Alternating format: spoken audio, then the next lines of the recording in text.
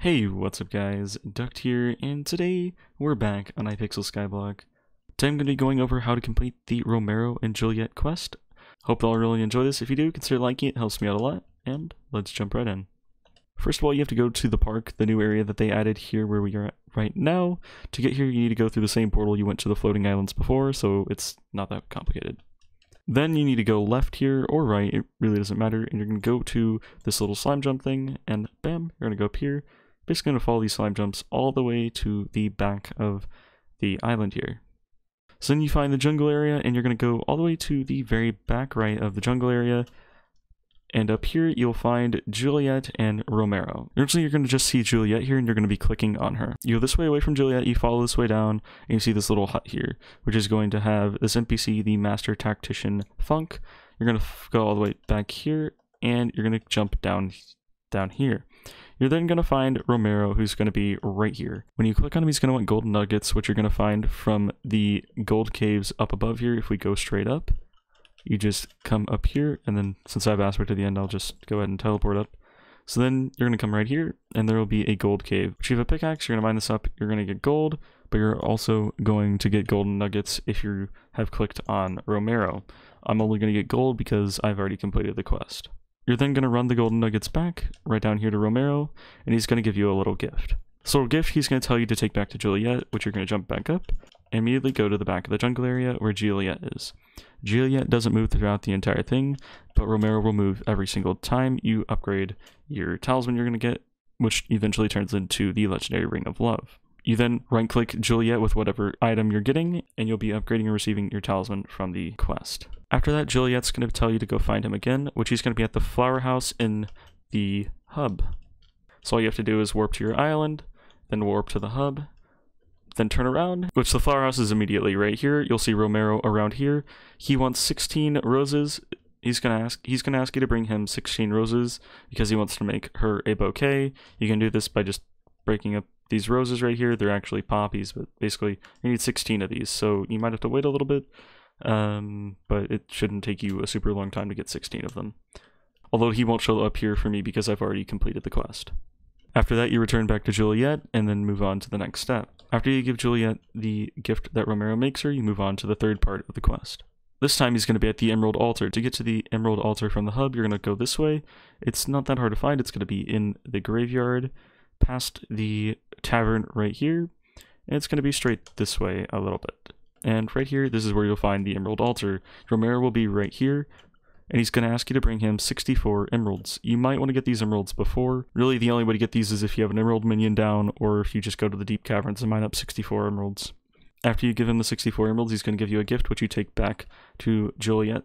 The next location for Romero is going to be in the Blazing Fortress. To get to the Blazing Fortress, you're first going to want to go to the Spider's Den, which you can get to through the graveyard here, which we were just at for the Emerald Altar. After you get to the Spider's Den, you're going to want to head right. Over to the right-hand side here, you'll find a staircase, which you're going to want to go up. You're going to want to keep following this staircase for a little while, which will eventually lead you to this part where you see the travel to the Blazing Fortress. Once you're in the Blazing Fortress, you go forward. Generally, the easiest way is going to be to go up these steps as well, rather than the smaller ones. You're then going to jump down. There's going to be some wither skeletons here, but then in this little area right here, there's going to be Romero. This time he's going to ask for an enchanted mushroom block. You are going to need mushroom collection 8 to actually craft this, so you either need to purchase one on auction or have the recipe or have a friend that has a recipe to craft this. Each red mushroom block takes 9 red mushrooms, so if you're going to buy this from the shop, it is going to be slightly expensive, but it is the most expensive item at this point, but it's definitely not the most expensive item that you're going to have to give. After you give Juliette that gift, you're going to be told that Romero is taking pictures of the old castle. To get there, you're going to come from spawn, you're going to go to the right here, and go up this mountain. There's going to be this hill, and you just go traverse all the way to the top, which I'm going to skip because just for time's sake.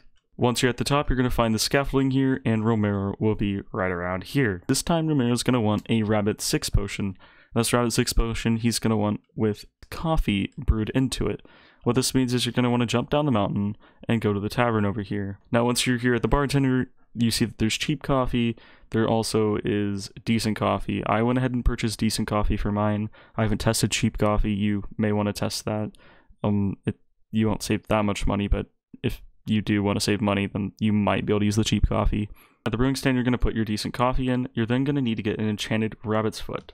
Now keep in mind you are going to need the rabbit potion recipe from Raw Rabbit 3. To make the rabbit 6 potion, you're first going to need to make a rabbit 3 potion, which is just going to take the coffee, not the awkward potion here, and an enchanted rabbit's foot, which you need 2.5 stacks of rabbit's foot for that, which you can purchase from the alchemist shop at spawn.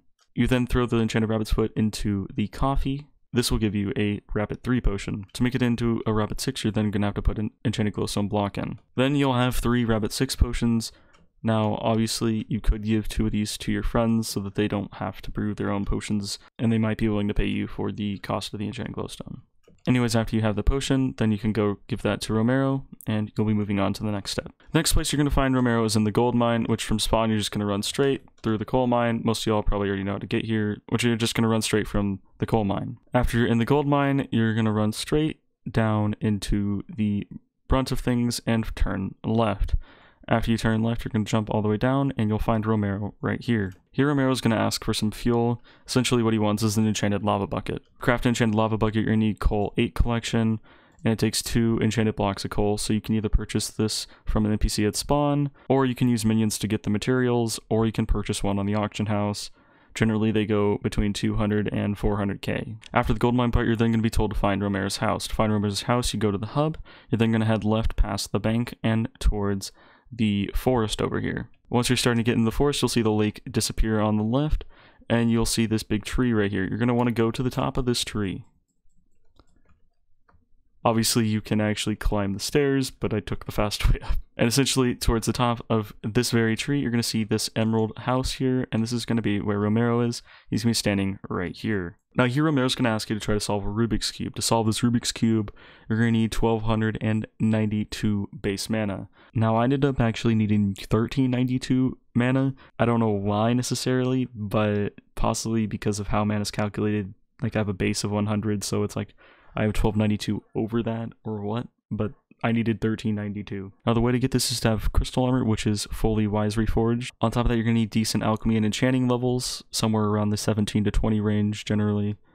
And also if you do the harp from the new update, that will help as well. Lastly, to push you over the edge, you may have to reforge some of your epic and rare talismans to demonic to push you over the edge in terms of your mana. Now since you're wearing crystallized armor, you're going to need to get the maximum light, which you don't have when you're standing right here. You're actually going to have to stand right next to this torch and be jumping and do it multiple times until you get really lucky and have your maximum 100% light so that you have the max mana. Or you could just go really over, which I wouldn't suggest, so just jump next to the light until you get lucky. After you give Juliette that gift, he's next going to be at the Coliseum. You go inside the Coliseum, you're going to head left, and immediately there's this room here, which you're going to find Romero in standing right here. Here he's going to ask you for his favorite weapon. His favorite weapon is an emerald blade.